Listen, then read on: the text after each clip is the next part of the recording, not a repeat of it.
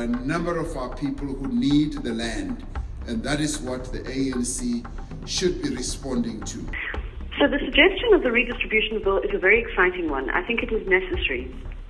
And the reason is that while we're debating whether the state's powers to expropriate and to pay no compensation are strong enough, actually there's another question, which is the state has had powers to expropriate in the interests of land reform. It has had an obligation to provide equitable access to land for 22 years, and it has failed to do so.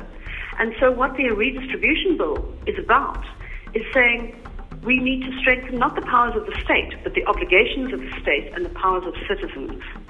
So a redistribution bill would define what is equitable access to land. Now, it is very likely that equitable access to land will be defined as saying those who have the greatest needs must be given priority. The idea of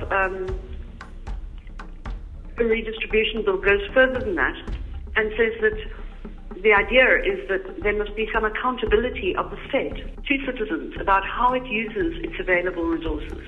So if you spend 100 million rand buying a farm for a single individual, and then you say no to a group of 50 landless farm workers, then the state must be able to account for how it came to that decision. But in fact, it's very important that we shift our attention away from restitution and towards redistribution. And the reason is, restitution is a very bureaucratically and financially onerous process that takes far longer than the redistribution process, because people have to prove that they were dispossessed, whereas the redistribution process is based on need. And so this could really, shifting our attention and providing opportunities for people who lodge claims to instead go through a redistribution process, could help us to expedite the process.